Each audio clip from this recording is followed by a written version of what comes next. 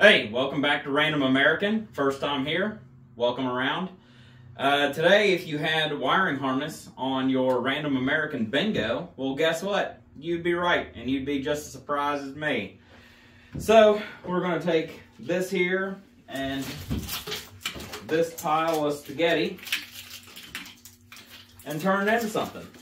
So, if you want to see how to mistreat your wiring harness and maybe cut it yourself, stick on around and we'll get her done.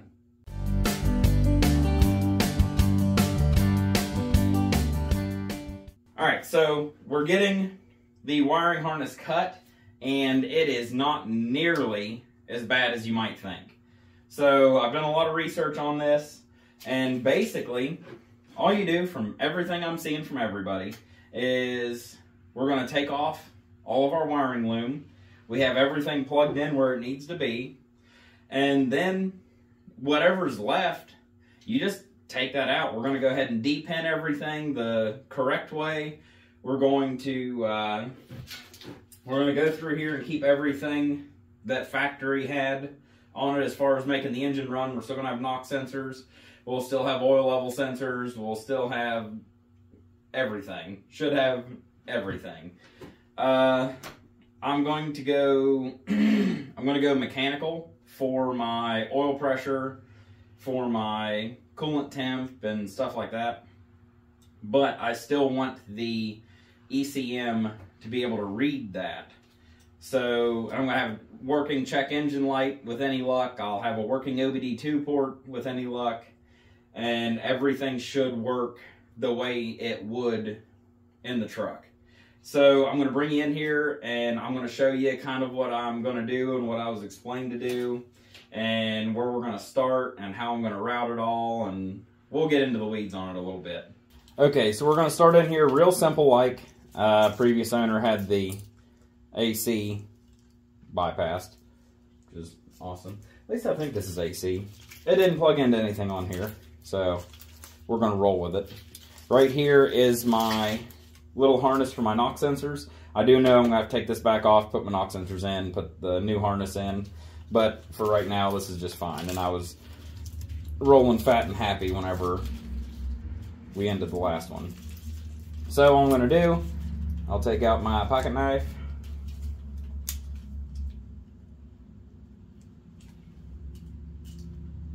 I'm not even going to try and do that.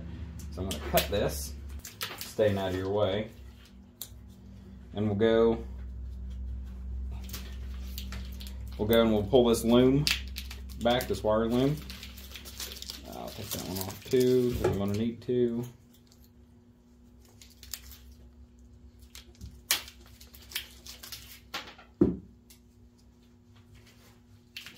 And we're not getting fancy with any of this. It's not like we're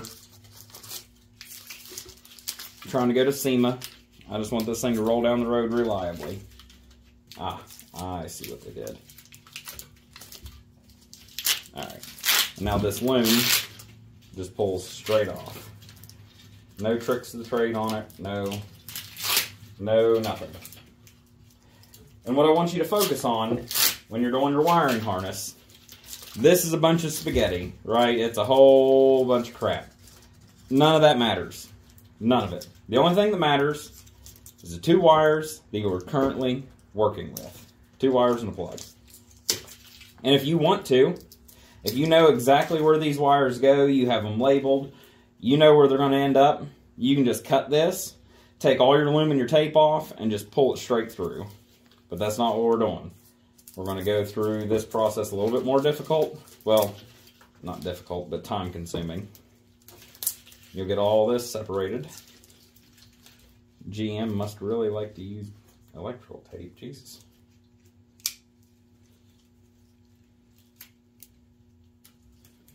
Cut on these real careful. Okay, so we got our two wires right here, right? You're just going to keep following this back. Keep following it back. I'll get it later. And you're going to do this little song and dance all the way until we get to where we're going. So I'll bring you in right whenever that happens, so you don't have to watch me tear all this down, and we'll get back to it. Alrighty, now I got this wire right here traced all the way to where it goes. So I imagine this side is just a ground. I'll go ahead and follow the rest of this side over here, make sure, but it's tied into the bunch of them. Now this one over here, see, I can pull it through. I can keep coming down through here. Let me start over. Yep. I can keep pulling it through right there. I can keep pulling it right here. I can see that it's this wire right here. You just follow it all the way down. Let me hold this here. Follow it all the way down to this plug. So I did cheat a little bit and I verified what I was told. I'll get this ECM off of here. But I verified what I was told, and you just pop. Oh, yeah, my knife. Just pop this off of here, both sides. Nice little knife holder up there. Take this out, set it to the side, and you'll get this blue wire right here, and you'll just pull it straight out. Now, if it's going to give you a really hard pull, then obviously don't yank on it. And that hole right there will open up all of this in here, which I'll take care of that later. I'll probably fill that with dielectric grease or something so I can still use that. And then you just get this and you pull it right on out.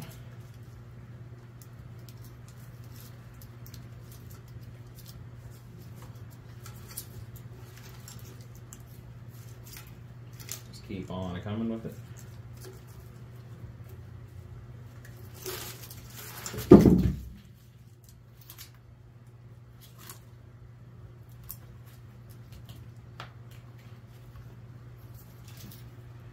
And you got it all the way over here to this plug. You have a usable plug for you. And again, I'm going to verify that this is just a ground. Whenever I do, I'm just going to clip that off right there. Everything's good. This will go into a little bag and we're fine. So what I'm going to do from here is I'm going to identify all these ones that I'm not going to use. Mostly they are on that side of the engine going towards the back. Like over here, because this is all my transmission stuff. This will come off of here, this will come off here. This is an O2 sensor, I do know that. And this is my neutral safety switch for the transmission. It looks a little bit rough, but we'll see if it still works. If not, I'll get another one. I'm pretty sure this is my input speed sensor. And that's my output speed sensor. But I will double verify that on the transmission over here. This one will come out of here. I'm not sure what it was for, but it's not going to stay. And that's pretty much the basics of it. Whoever is selling tape to General Motors, you guys are making a fortune. This stuff here doesn't go anywhere as far as I know, so these will be taken out. And I'll give you some more tips and whatnot on the way, but I'm going to get back to it. And I'll show you how I plan on routing all of this and how I plan on keeping it together.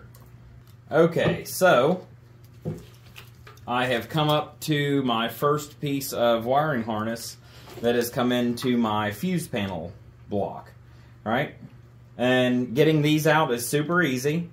I've got this one traced all the way up to this far corner one. All you do is you get a little pick, come in here. This thing might be a little stubborn, but that will pull completely out. And you come in here, and you can look in here, and it has little tabs that come over, almost like the tab on a zip tie. So you come in here through the top, and you just shove down through behind it, and you hold that, and it pulls right out. And that's all the more there is to these. And then this one, same thing. Comes out right over here. This one, I'm not sure where it goes. I haven't traced it that far. Alright, this next one will go down here into the ECM, best I can see. And whenever we get down there, I'll show you how to get your pins out of that. And, of course, you can cut these out. There's another way to get them out through here once you pull this out. I think you can cut it and shove it through, but I'm trying to save these as much as I can. I'll have a good connector, a good spot for my fuse panel or fuse box and all that. So we're going to just hang on to these best I can. I'll do a little bit extra work now and save myself something later maybe. Okay, so I have this traced all the way to this side of the ECM, which I just went in here. I marked the B for bottom. That one's the top. It sets just like that. You have a bolt there in the center. You unscrew it. This pops out, same as nothing. So I was trying to, once again, cheat a little bit and get this partially undone. But this is so, as you can see, it's dirtier than hell. It's so full of crap that I'm breaking a lot of it. I'm trying not to. But how you get these out on one that's clean is you get a pick or a teeny tiny little screwdriver or something. You shove it in there, and then you pry that up. And that'll come out. I'm probably just going to have to cut it because it's so full of stuff that there's no way I'm getting that back out of there. So that's exactly what we're going to do.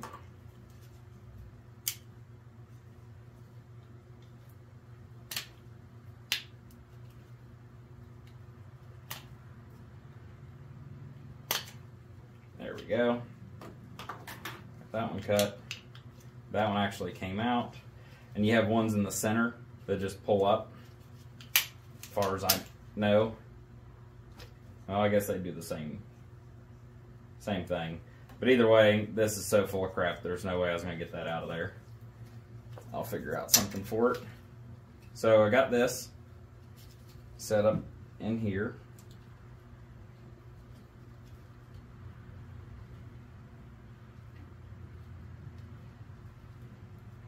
And I've got this one isolated. And I should be able to very delicately get this side shoved in while I pull that up. Yep. Then the same thing over here. Get this side shoved in and pull that up. And there you go. You've got the thing that's really holding these in there. Get back to this. It's this one right here. Into this little pick again.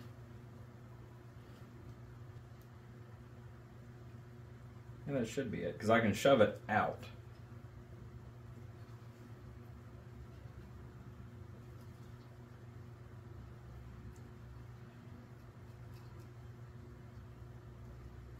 Okay, yep, I just had to get it moving first. And then you have that pulled out. Same thing here is I'm going to dielectric grease this, and I'm probably going to try and find a place to put this that I don't have to worry about the seal on it, and it'll just stay dry all the time. For the time being, I'm going to go ahead and put this back on. Make sure this is on the right side. Yep. Go ahead and put this back on. So it's oriented the exact same. There's no questions about it. Trying to keep some of the dirt out of here. But that's the basic idea of this side of things. So I'm going to go ahead and get some of this cleaned up and organized. And I'll show you how I'm going to route all this. And if anything else comes up that's going to tickle your fancy or my fancy, I'll let you know. Well, I have it all cut and whatnot. Here's the extra wires that I had. I would have had an extra plug, but I'm going to use that to connect into a working OBD2, maybe. So, yeah, hopefully we can get that going. Here is what it looks like as of right now. I know it still looks like a spaghetti noodle mess, but really it's not as bad as it looks. Everything's pretty well sorted where it's going to be. I have some things plugged in for reference. So, I made a lot more work for myself with this than what you would have to, cutting your own harness. Realistically, this has taken me, I don't know, 4 days or so, 5 days, maybe longer, just after work, working on a few hours every day. Because what I'm trying to do is run the harness back here and along the firewall. Now what you can do is run everything in the exact factory location that comes up and over the top right here and then over to your radiator cradle, and that'll work just fine. I just decided to be adventurous and see if I could reorganize everything, make it look cleaner, and it doesn't look like it now, but I promise it will. I depinned every single one of these on the ECU and a bunch of them on the fuse blocks. Hopefully I put those back in the right spot, but I'm going to double check probably. And hopefully this thing will start whenever we're done. But that's all there really is to it as far as cutting your own harness. It's as simple as hook up everything to it that is already on it. Don't forget your knock sensors. Don't forget your oil level sensor. All that stuff. All your basic sensors and stuff that makes it work. Just plug it in and take away what's not there. The only thing I really needed to show you on this one was how to depin these, which is just as simple as 2 little clips on the sides. Pull that off. Shove your pin up just a little bit. You can either use your straight pick to pull the pin back just a little bit, and then you have to actually hold the white tab over just a hair and it'll shove right through. Your fuse box stuff is a lot easier. Now the next thing I'm doing to torture myself is all this crap, because I'm rewiring the inside of the truck. Most of this will be gone, because like everything connected to that will be gone, everything connected to that will be gone, and then here's stuff for my brakes and all that. Oh, one thing you have to remember. The alternator is going to be up here. Don't depend that. I did that, and now I have to reconnect it. And I have to reconnect a pin for my tachometer. But other than that, she's good. I'm going to get to working on that, and I will see you real soon. Have a good one, guys.